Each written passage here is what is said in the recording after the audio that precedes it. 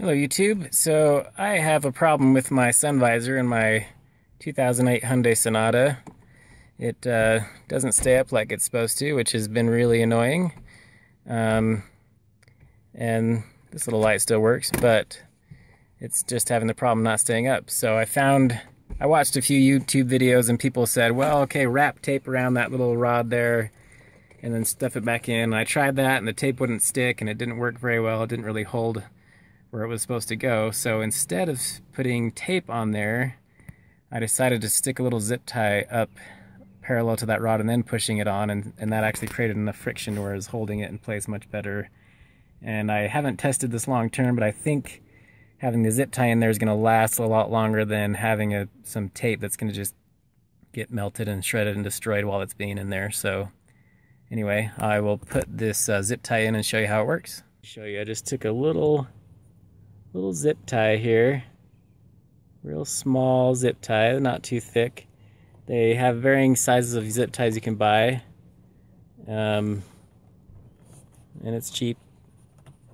Cost you like 10 cents for one zip tie. Usually they come in big packages though for a little more money. Anyway, you can stuff that in there and then push that on. And see, it's holding a lot better.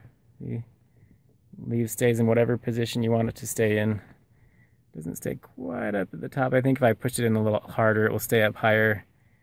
It's hard to do it with one hand. But anyway, shoving that zip tie in alongside, if I shoved it up a little bit farther first, I think it will hold better. But you get the idea. Give it a try. I think it'll work well. Save you the money. You don't have to buy a new sunshade. There we go. I got it in there a little farther. There we go. Now it's barely sticking out here. And see, it holds it well. Didn't hold it as good as I thought it was. Might try a little bit bigger zip tie actually, but when I had it in there with the other zip tie, it was holding it quite well. A lot better than it was. Let's see, you got two zip ties in there now. It's a lot harder to push in. Okay, now there's actually two small zip ties stuffed in there. Let's turn on the light here. You can't really even see the zip ties because they're shoved in there far enough. But anyway, there's two of those really small zip ties shoved in there parallel to that. And now it's just staying really well. Perfect. It's just like brand new. It stays exactly where you put it now.